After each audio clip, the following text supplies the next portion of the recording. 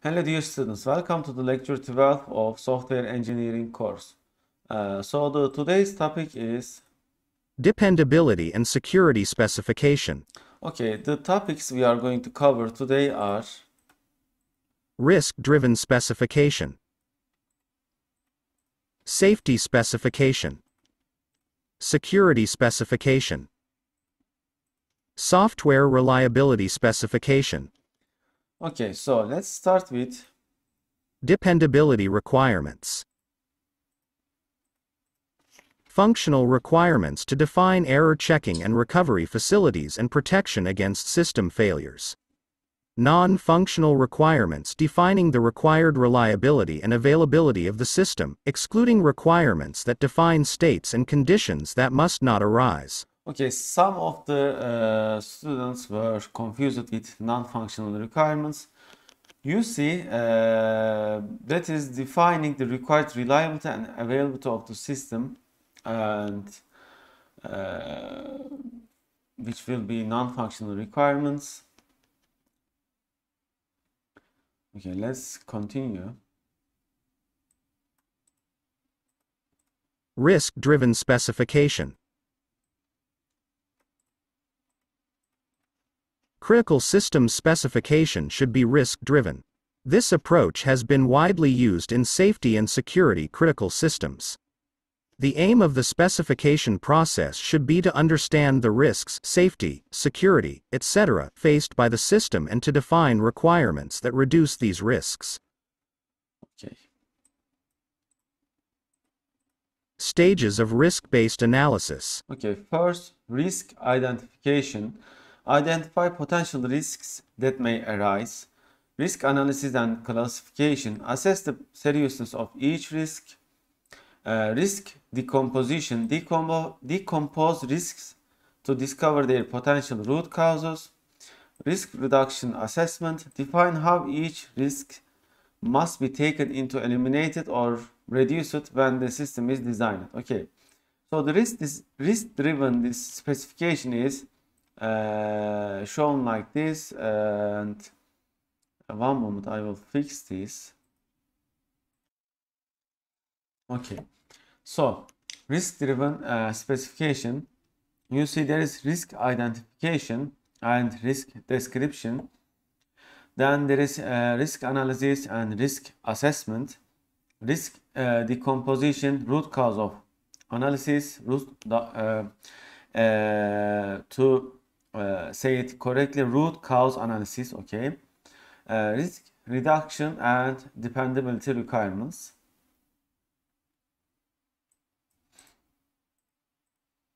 Phased risk analysis. Preliminary risk analysis.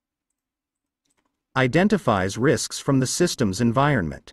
Aim is to develop an initial set of system security and dependability requirements. Life cycle risk analysis.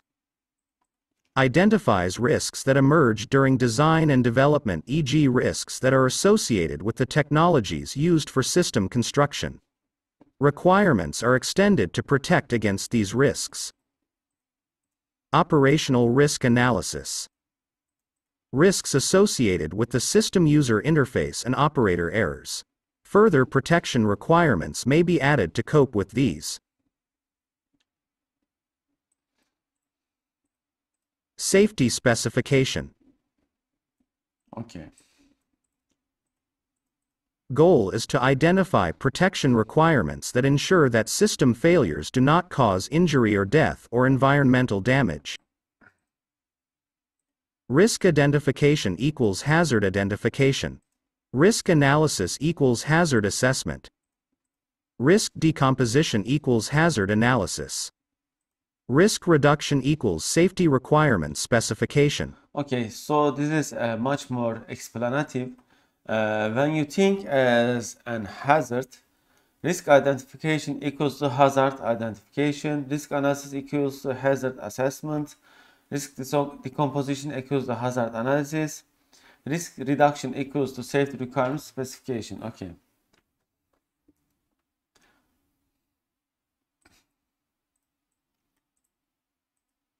Hazard identification.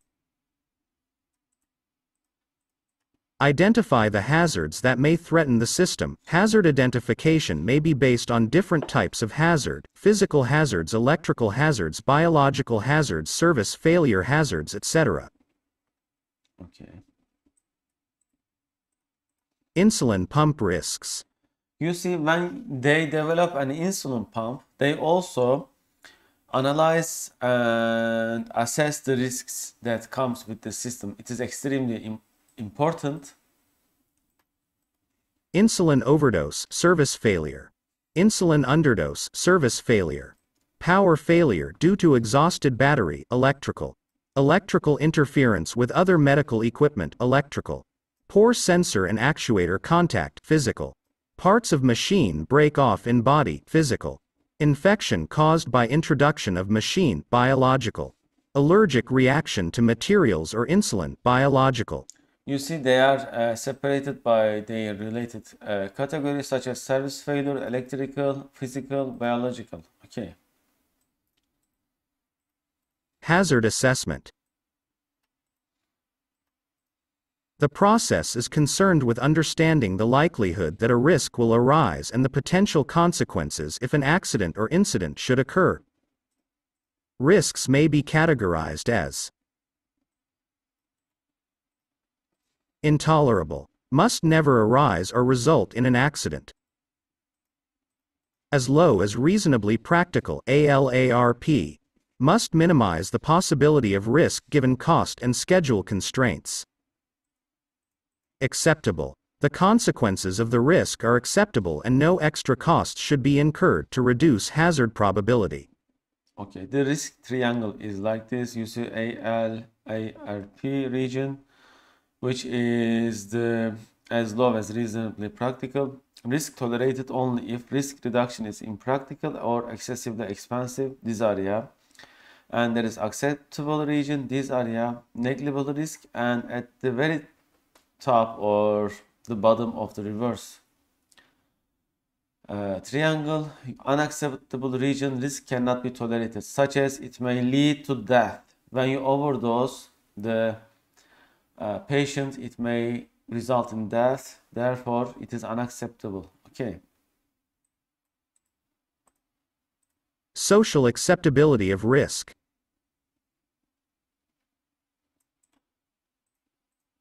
The acceptability of a risk is determined by human, social and political considerations. In most societies, the boundaries between the regions are pushed upwards with time, i.e., society is less willing to accept risk.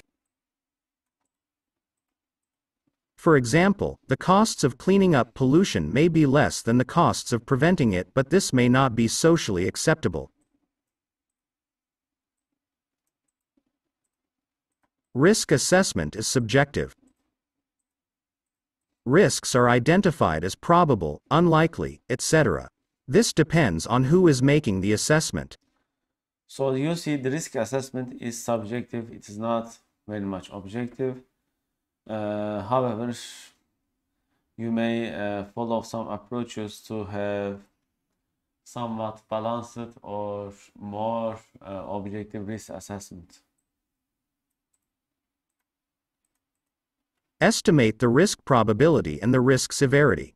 It is not normally possible to do this precisely, so relative values are used such as unlikely, rare, very high, etc. The aim must be to exclude risks that are likely to arise or that have high severity.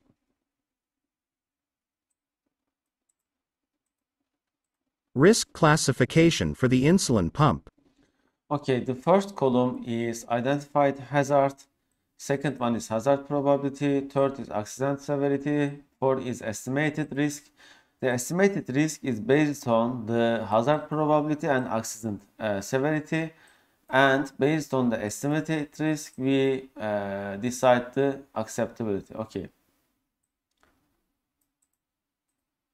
1. Insulin overdose computation medium high intolerable. You see, since it is medium and high, the estimated risk is high, then it is intolerable.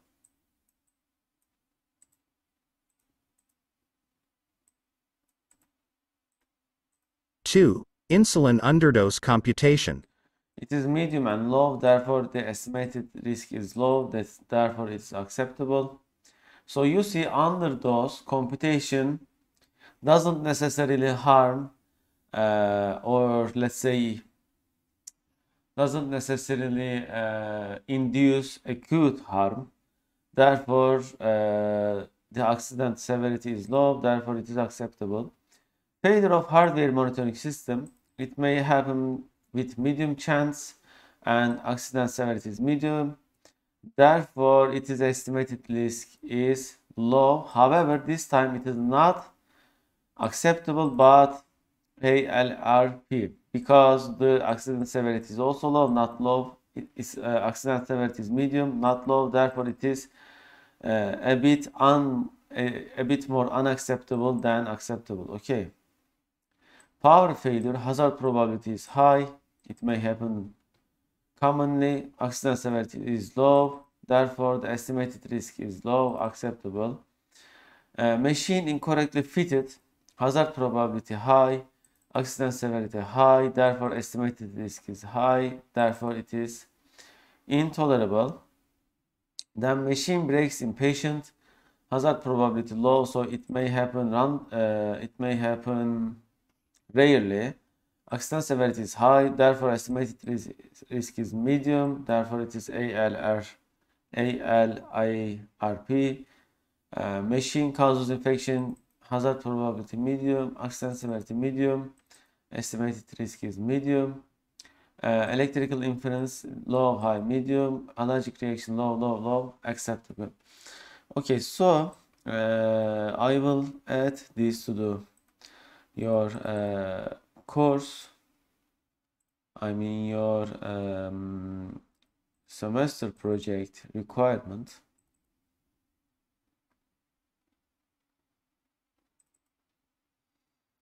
As a project details. Okay. So we have also added some more in the previous lecture, if you remember. So let's call it as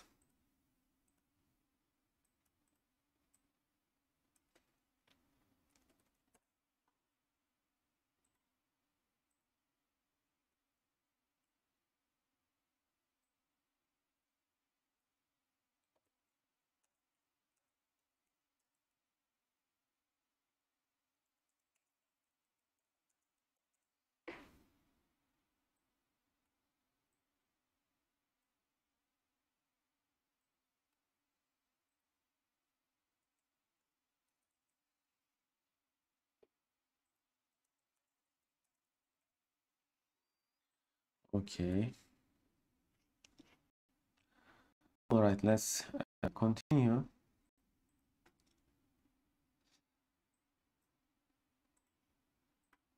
Hazard analysis. Concerned with discovering the root causes of risks in a particular system, techniques have been mostly derived from safety-critical systems and can be inductive, bottom-up techniques. Start with a proposed system failure and assess the hazards that could arise from that failure. Deductive, top-down techniques. Start with a hazard and deduce what the causes of this could be. Fault tree analysis. A deductive top-down technique. Put the risk or hazard at the root of the tree and identify the system states that could lead to that hazard. Where appropriate, link these with and/or conditions. A goal should be to minimize the number of single causes of system failure.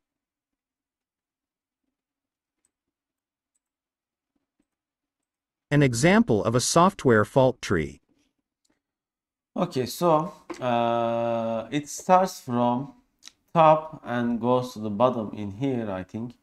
Incorrect insulin dose administered.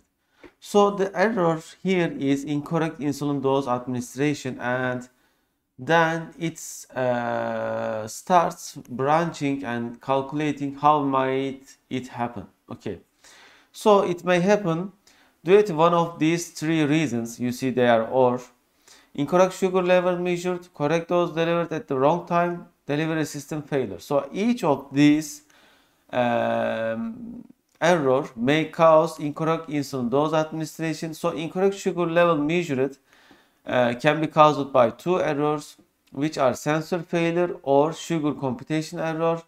Then the sugar computation error may be caused by two different errors, which are algorithm error or arithmetic error. The correct dose delivered at wrong time may be caused by the timer failure. Delivery system failure may be caused by two different errors. First one is insulin computation is incorrect or pump signals incorrect.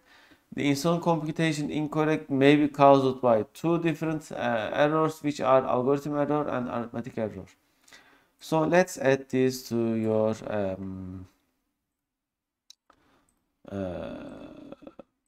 your project.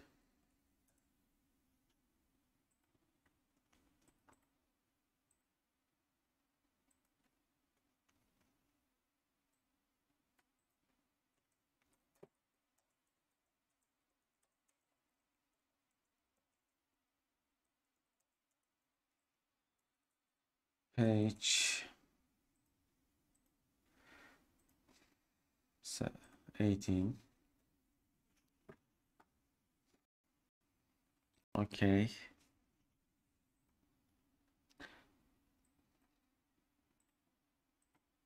Fault tree analysis. 3 possible conditions that can lead to delivery of incorrect dose of insulin. Incorrect measurement of blood sugar level, failure of delivery system, dose delivered at wrong time.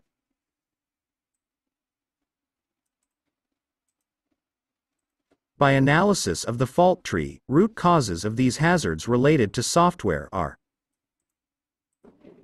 algorithm error, arithmetic error, risk reduction. The aim of this process is to identify dependability requirements that specify how the risks should be managed and ensure that incidents do not arise. Risk reduction strategies: risk avoidance, risk detection and removal, damage limitation. You see, there are 3 strategies that we can apply. Risk avoidance, which is best. We avoid the risk if possible. Risk detection and removal. This is about detecting the risk and removing it before the actual damage is done. And the last one is the risk happens, but we try to limitate the damage. Okay. Strategy use. Normally, in critical systems, a mix of risk reduction strategies are used. In a chemical plant control system, the system will include sensors to detect and correct excess pressure in the reactor. However, it will also include an independent protection system that opens a relief valve if dangerously high pressure is detected. So you see, it is mix of strategies. The first strategy is the system will include sensors to detect and correct excess pressure in the reactor, which is the risk detection and removal.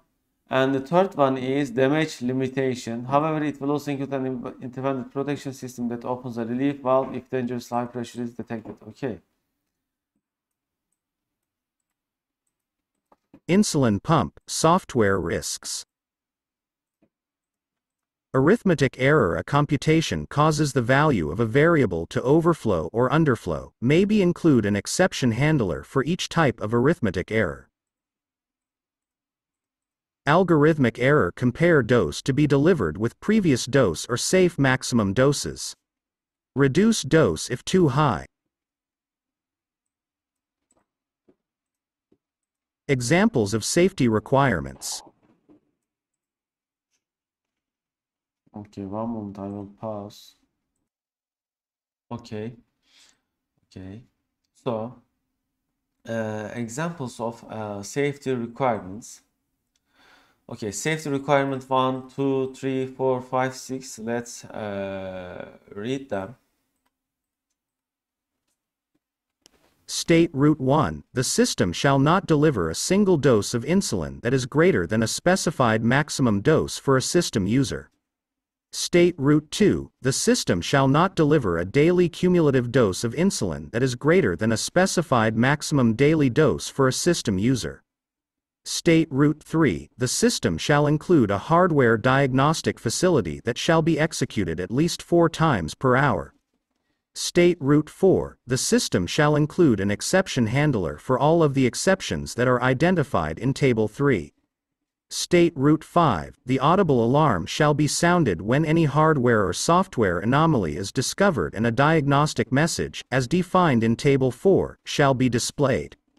State Route 6, in the event of an alarm, insulin delivery shall be suspended until the user has reset the system and cleared the alarm. Okay, you see these are the safety requirements that are defined to prevent incidents or harm or damage. So let's add something like this to your project as well. Prepare an examples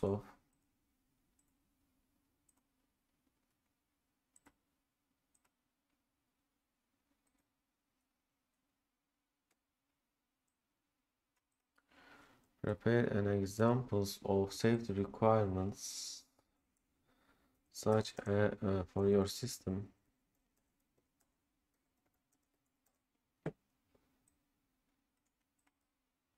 Okay, lecture 3 and page 23. Okay, let's continue. So the key points of the first part is like here. Let's read it. Risk analysis is an important activity in the specification of security and dependability requirements. It involves identifying risks that can result in accidents or incidents. A hazard-driven approach may be used to understand the safety requirements for a system. You identify potential hazards and decompose these using methods such as fault tree analysis to discover their root causes. Safety requirements should be included to ensure that hazards and accidents do not arise or, if this is impossible, to limit the damage caused by system failure. Okay, so your system that you are going to develop for this course may not have health hazard or such harmful hazard. However, you can still define risk requirements, and those risks may not be that very important, but there would be still some risks that can bother the user, that can affect the user, and you should define them. So any system, for every system, these can be let's say defined. Okay, the safety requirements can be defined for any system. System reliability specification. Reliability is a measurable system attribute, so non-functional reliability requirements may be specified quantitatively. These define the number of failures that are acceptable during normal use of the system or the time in which the system must be available. Functional reliability requirements define system and software functions that avoid, detect, or tolerate faults in the software and so ensure that these faults do not lead to system failure. Software reliability requirements may also be included to cope with hardware failure or operator error. Okay, reliability specification process, risk identification. Identify the types of system failure that may lead to economic losses.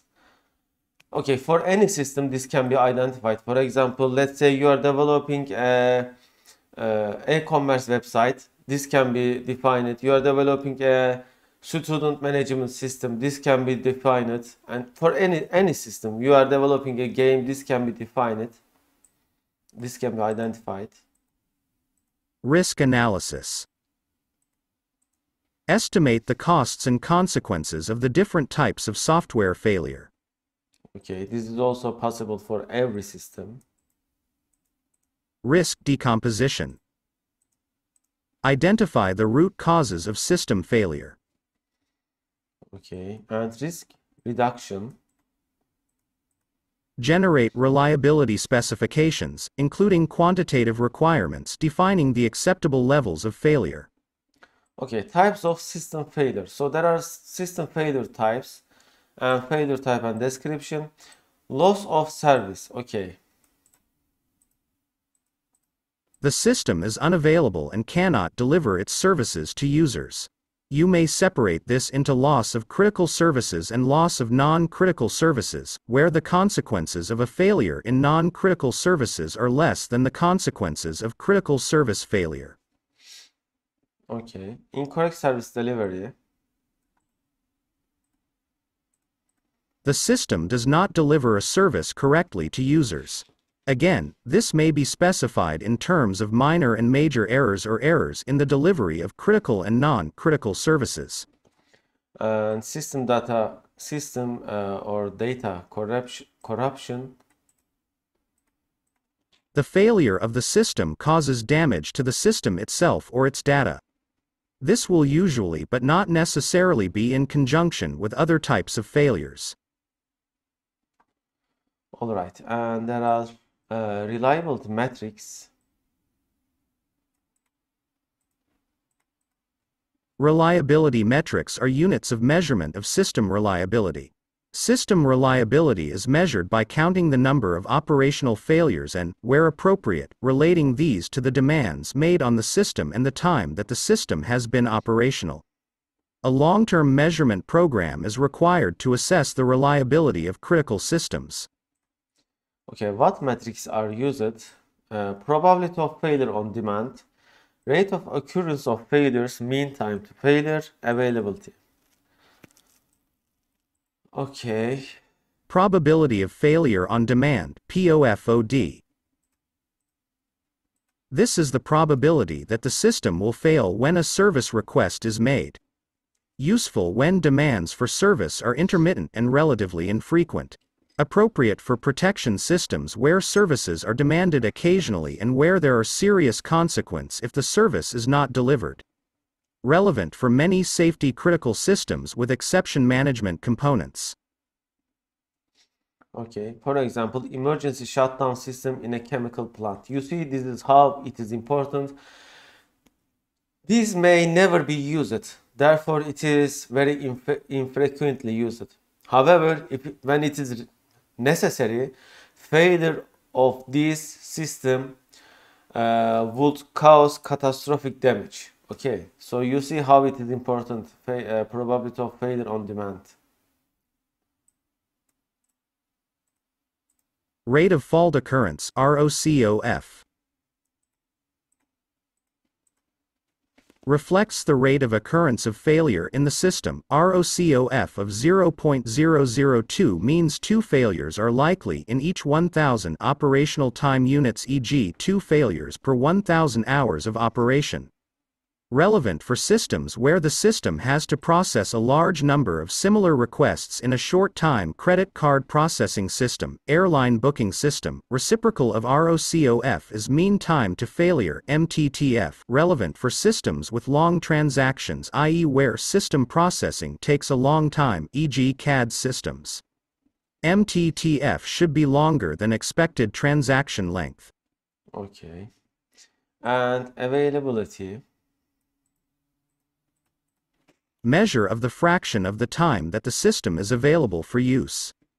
Takes repair and restart time into account. Availability of 0.998 means software is available for 998 out of 1,000 time units. Relevant for non-stop, continuously running systems, telephone switching systems, railway signaling systems. Okay. Availability specification. So there are availability. You see 0.9, 0.99, 0.9999, and 0.9999.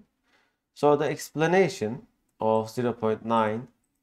The system is available for 90% of the time. This means that, in a 24-hour period, 1,440 minutes, the system will be unavailable for 144 minutes. Okay, this is 0.99%. In a 24-hour period, the system is unavailable for 14.4 minutes. The system is unavailable for 84 seconds in a 24-hour period. The system is unavailable for 8.4 seconds in a 24-hour period. Roughly, 1 minute per week. Okay, failure consequences. Failure consequences. When specifying reliability, it is not just the number of system failures that matter but the consequences of these failures. Failures that have serious consequences are clearly more damaging than those where repair and recovery is straightforward. In some cases, therefore, different reliability specifications for different types of failure may be defined. Okay.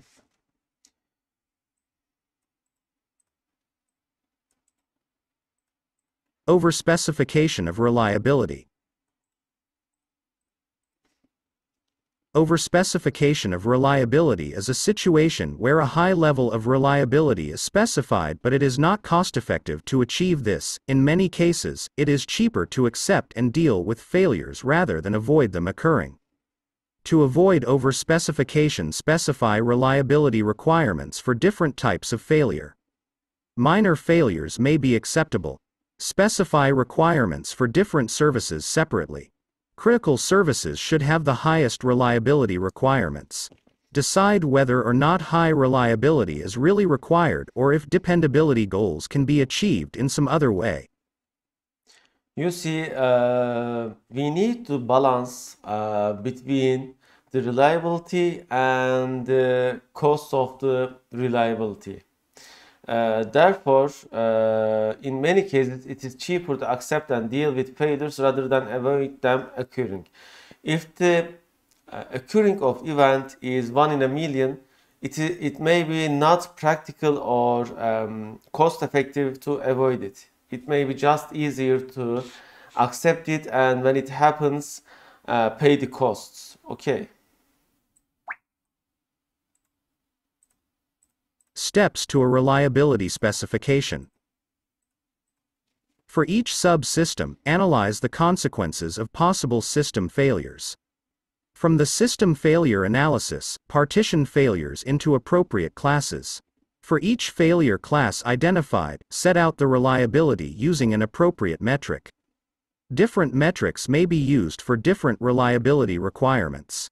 Identify functional reliability requirements to reduce the chances of critical failures. Insulin pump specification.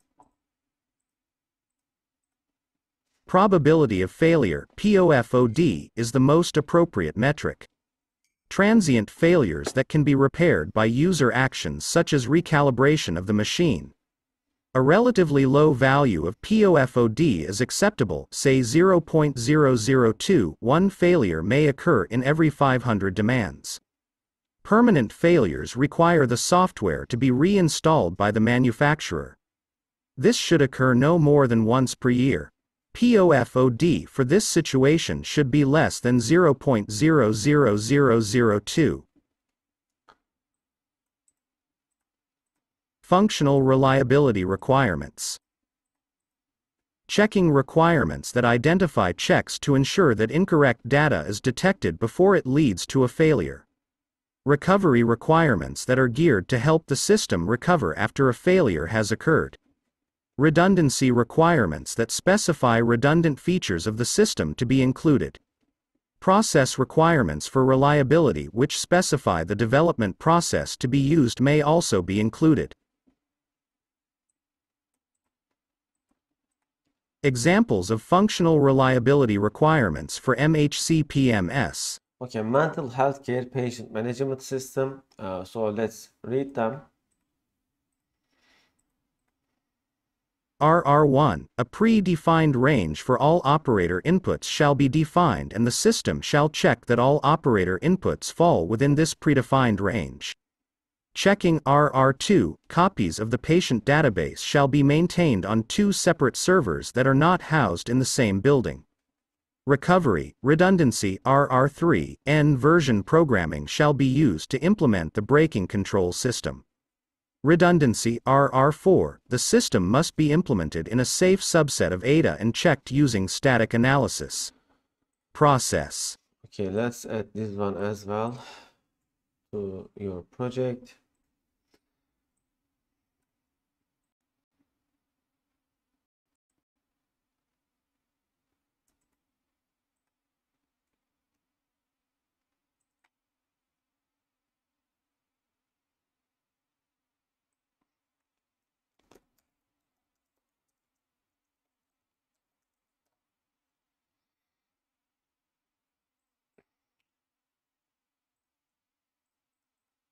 All right.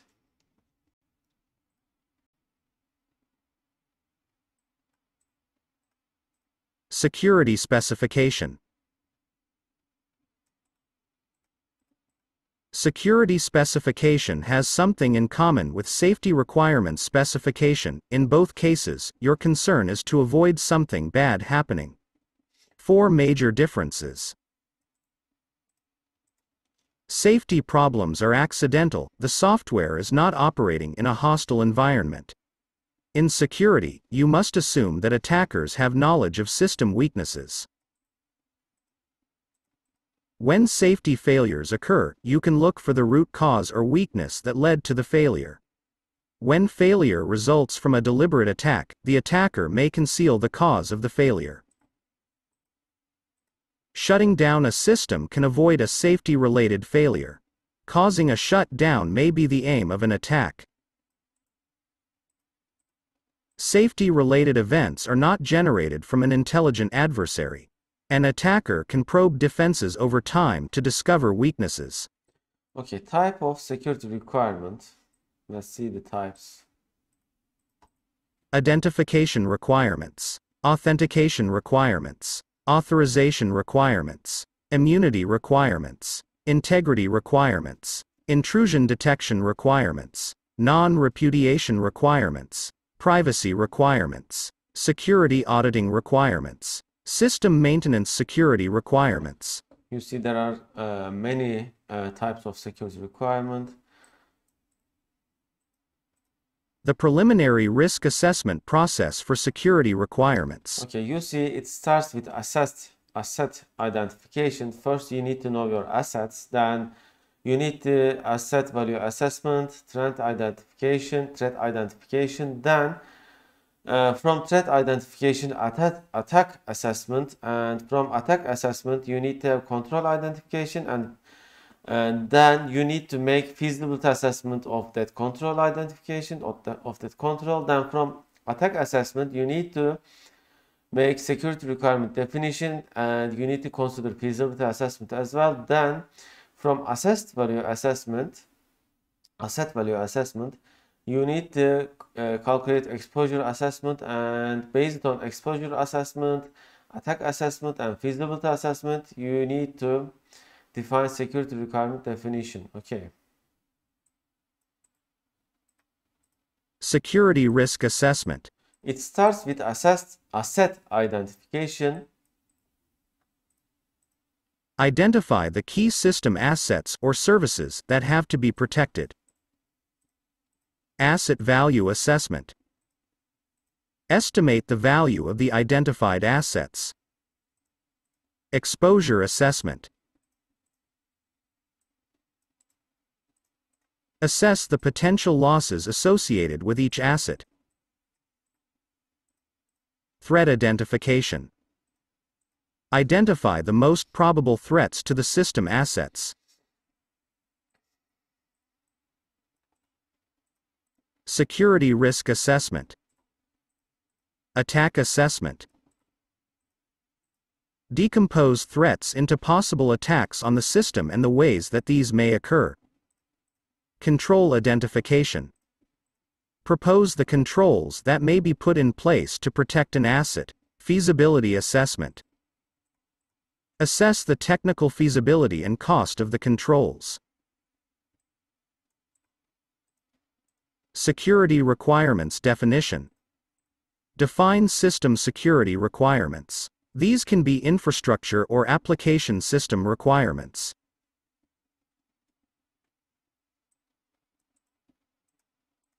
Asset analysis in a preliminary risk assessment report for the MHCPMS. Okay, so the asset, for example, the information system itself is an asset or service. The value is High. Required to support all clinical consultations. Potentially safety critical. okay. So the exposure will cause High. Financial loss as clinics may have to be cancelled. Costs of restoring system. Possible patient harm if treatment cannot be prescribed. you see a lot of hazard. The patient database itself is an asset. High. Required to support all clinical consultations. Potentially safety critical.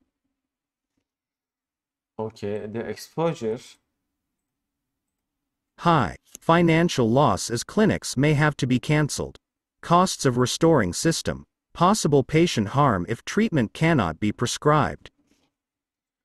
okay, an individual patient record. Each individual patient record is also an asset. Normally low although may be high for specific high-profile patients. Yeah, you see, high-profile patients may cause a lot of trouble than some random patients. Okay, the exposure would be low direct losses but possible loss of reputation. Certain if that patient is a high-profile patient. Threat and control analysis in a preliminary risk assessment report. Okay, you see there are threat, probability, control, and feasibility. Unauthorized user gains access as system manager and makes system unavailable. Low only allows system management from specific locations that are physically secure. Low cost of implementation but care must be taken with key distribution and to ensure that keys are available in the event of an emergency. Okay, so the threat is this, the probability is low, the control for the threat, and the feasibility of the control. You see, not only control but also the feasibility of the control is important. For controlling, only allow system management from specific locations that are physically secure. Okay, this is making sense. However, if it is it feasible, low cost of implementation, but care must be taken with key distribution and to ensure that keys are available in the event of an emergency. Okay, the threat. Unauthorized user gains access as system user and accesses confidential information. The probability is high because people may be using weak passwords, or one of your employees' password may be weak or such. Require all users to authenticate themselves using biometric mechanism. Block all changes to patient information to track system usage. Technically feasible but high cost solution. Possible user resistance. This is true. Simple and transparent to implement and also supports recovery. You see, the first control is very hard to implement. It is not much feasible. You may not get biometric from patients. However, the second one, logging, is extremely simple and easy. Therefore, it should be implemented. So I think we can add this to your project as well.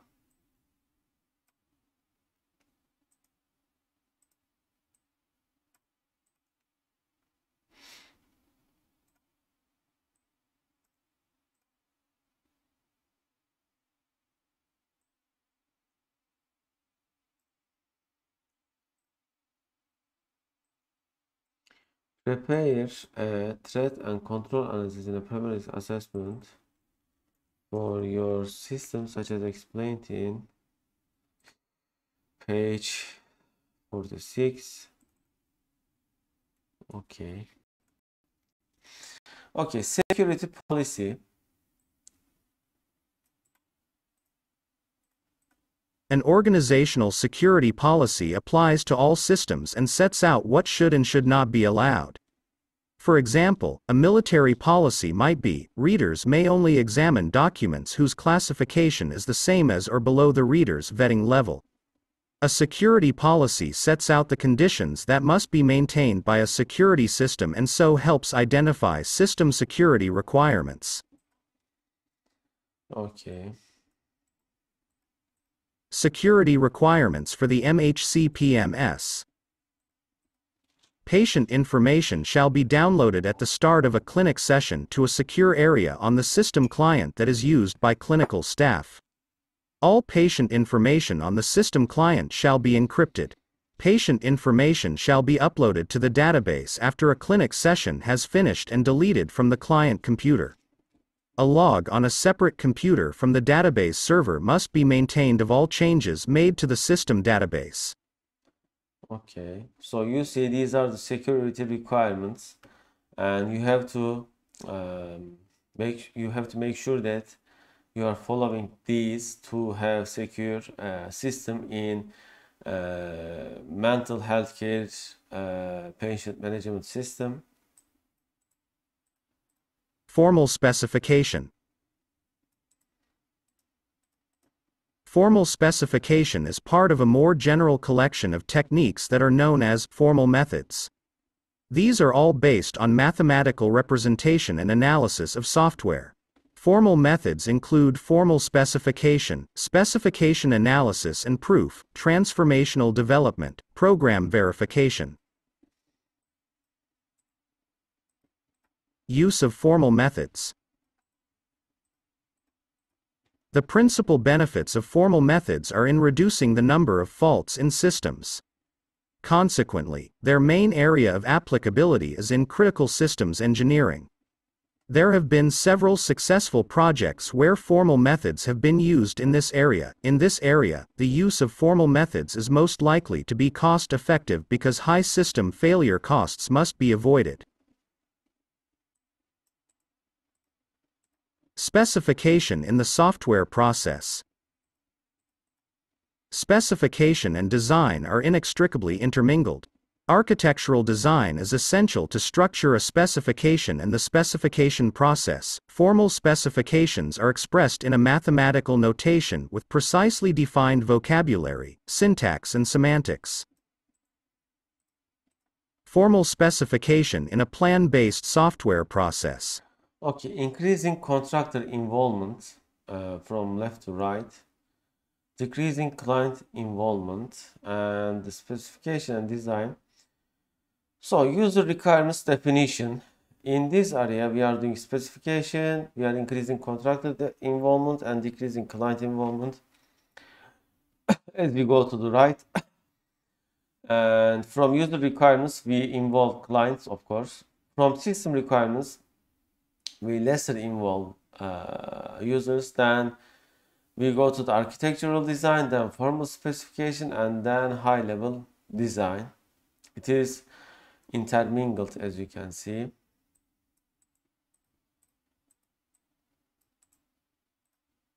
Benefits of formal specification. Developing a formal specification requires the system requirements to be analyzed in detail. This helps to detect problems, inconsistencies and incompleteness in the requirements. As the specification is expressed in a formal language, it can be automatically analyzed to discover inconsistencies and incompleteness. If you use a formal method such as the B method, you can transform the formal specification into a correct program. Program testing costs may be reduced if the program is formally verified against its specification. Okay, there is B method. Let's check it out.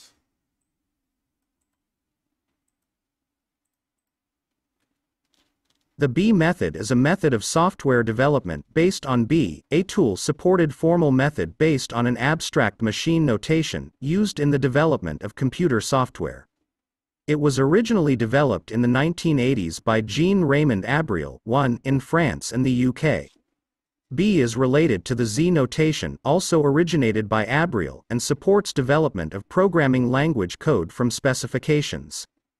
B has been used in major safety critical system applications in Europe, such as the automatic Paris Metro Lines 14 and 1 and the Ariane 5 rocket. It has robust, commercially available tool support for specification, design, proof and code generation. Let's try to find some images of B methods. Okay.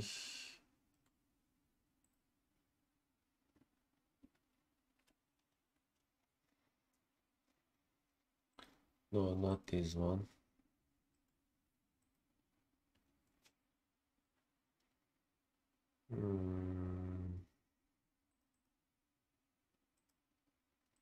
What kind of tool it is I'm trying to find?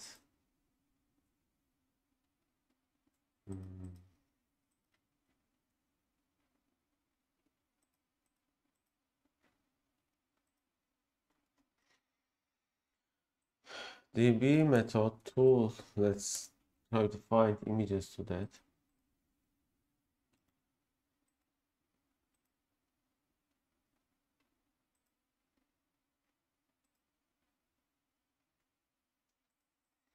Okay, anyway, we have the idea of what it is. Acceptance of formal methods. Formal methods have had limited impact on practical software development. Problem owners cannot understand a formal specification and so cannot assess if it is an accurate representation of their requirements. It is easy to assess the costs of developing a formal specification but harder to assess the benefits. Managers may therefore be unwilling to invest in formal methods. Software engineers are unfamiliar with this approach and are therefore reluctant to propose the use of FM.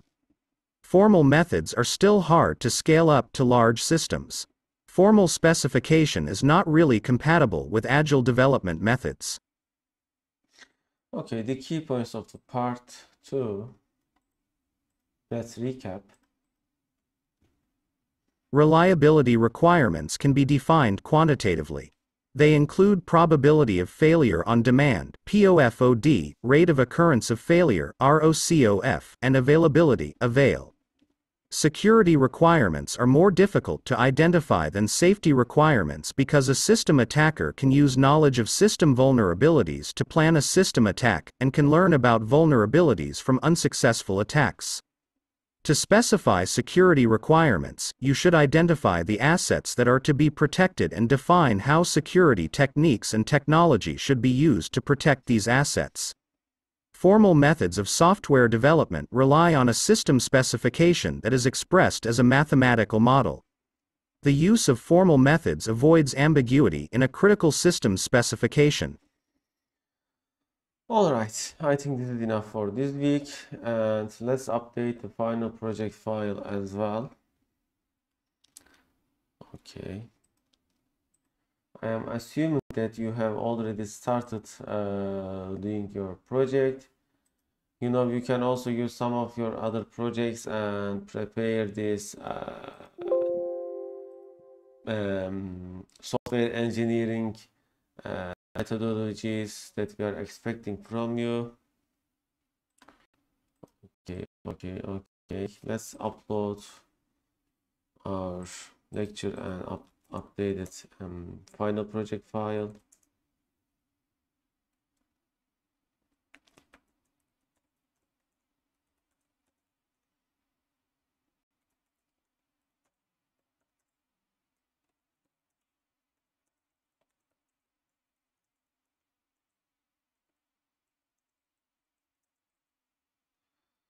Oh, by the way, before we do an update, I will do something else as well.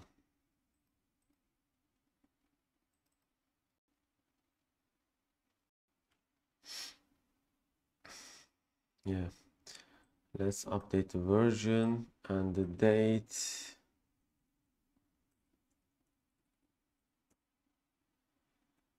Okay, I think we can. It should be fine. Or maybe let's write it like this. Okay.